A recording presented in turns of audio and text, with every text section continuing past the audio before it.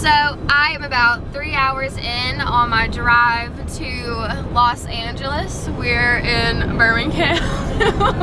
So about my typical drive from home to school is about all we've got so far. But yeah, we're in the car listening to Dad's music. He's discovered Spotify. So he has his music set up now and we are good to go. We got stopping at Chick-fil-A and I poured some coffee into this Keep Calm I'm a Jedi cup. I think this is my brother, so I hope he doesn't miss this because I'm taking it to California with me. Road trip update. We are now in Arkansas, right? Are we in Arkansas? We're in Arkansas and we have not moved in over 20 minutes. We've just been sitting in this. We stopped right before we got into traffic at a gas station and apparently, according to someone, there was a truck, is that what they're called, tractor trailers? Truck had caught on fire underneath a bypass and apparently... Yeah, it says an hour and 6 minutes delay. Yeah, so apparently they just can't get that under control. So we have now been in the Arkansas traffic for 4 hours. And we finally got off the highway and we're on some back road until we get back on the highway that we can go on to again, and this is our view. We don't know what that is. You really think that's rice growing? I don't know what that is.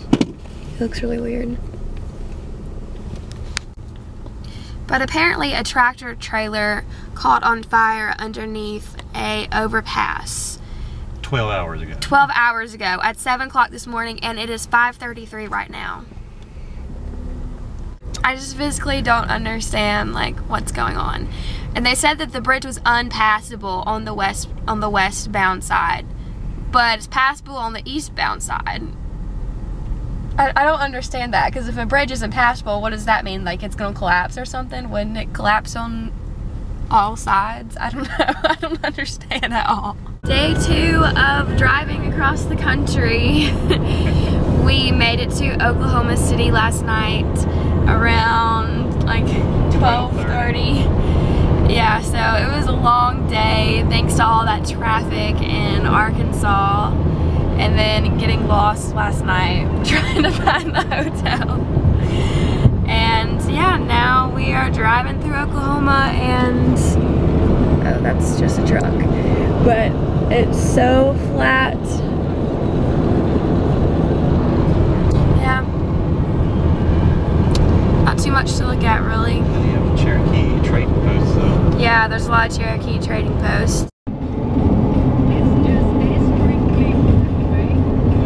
The windmills are so weird looking.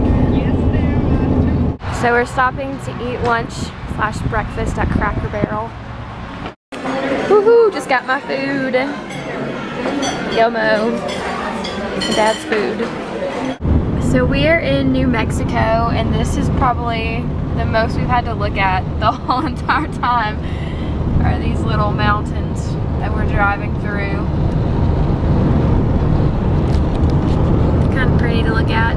So we've stopped at a gas station / Subway / Denny's. It's just everything in one.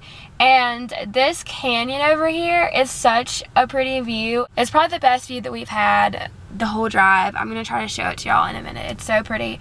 Earlier I was driving and it was like right in front of me, like you could just see it perfectly in front of you, and then there was a train going in front of it in the distance, and it was just so pretty. So here is the canyon.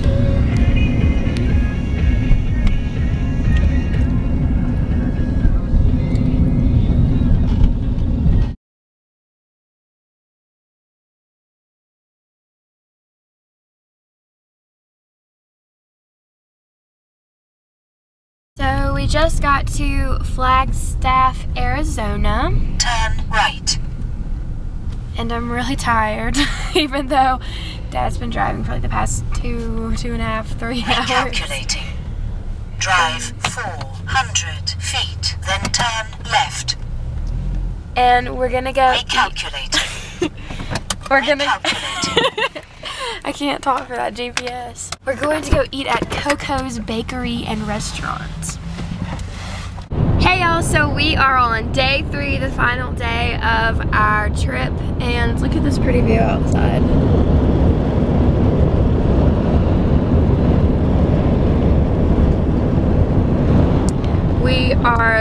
Arizona, and we have about 400 something miles until we get to our destination, so I'm really excited. In 0.2 miles, make a U-turn. Do I? No, we're 20 miles to a gas station. Just on the exit right here before the river.